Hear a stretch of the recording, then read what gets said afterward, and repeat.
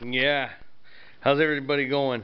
I'm just making this little film here, show off my new project that I'm making. My last project was the wood fire water heater. It works great.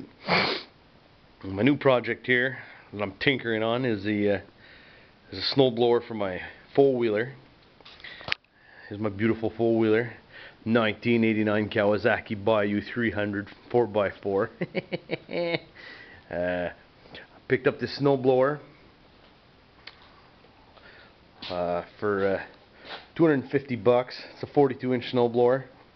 It's not great shape, but listen, they're hard to find and at a reasonable price, so I can do a little work on it and make it work.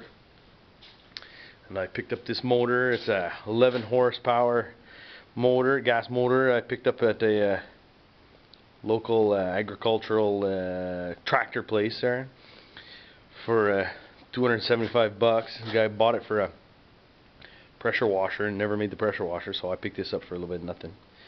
And got a 2,500 pound winch head kicking around.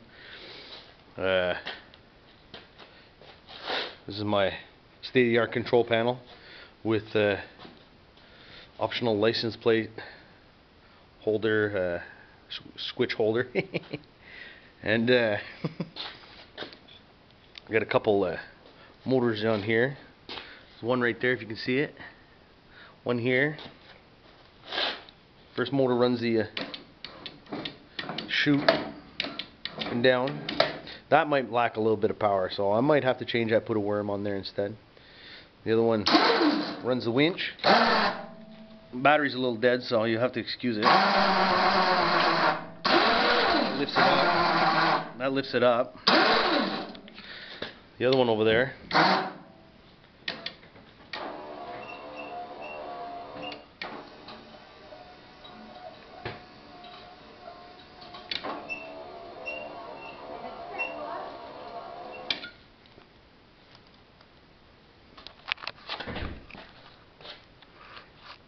and then over here, this is my hookup, just a 5-foot section of chain that I run through the front end and